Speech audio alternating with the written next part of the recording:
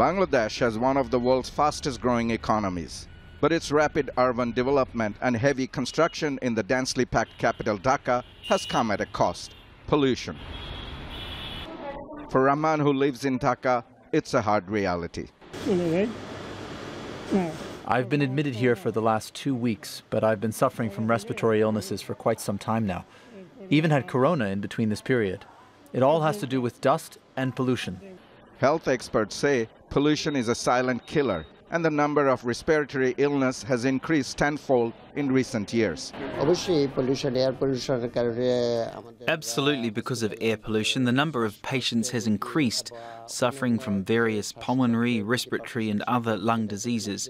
We've observed that the number of people we used to attend to as outdoor patients with respiratory illnesses has also increased significantly. And air pollution is an important factor.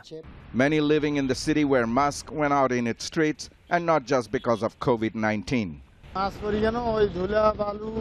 We have to wear masks all the time because of the heavy dust and smoke that comes out of the vehicles. Otherwise it's hard to breathe. Although it's kind of uneasy to wear this all the time, we have no choice because of the pollution. Environmental experts say unplanned development, coal-run industries, brick factories and construction works have made the situation worse. Right now, Bangladesh is the top ranking of the worst air quality country in the world.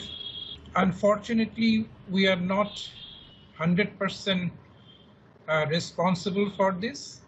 This is because of the transboundary movement of the air and polluted air from the neighboring countries like India, Nepal and Myanmar. So this is very alarming.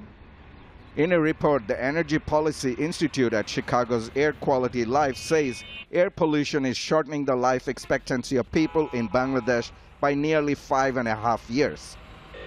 I've been wearing this white mask for several hours and going around the city. Now you can see the dust and pollution on the mask. This shows the quality of air people are breathing here in the capital, Dhaka.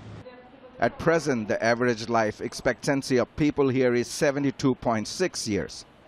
But the Institute's report says those in the capital could live 7.7 years longer if air pollution was reduced. Tanvir Chaudhary, Al Jazeera, Dhaka.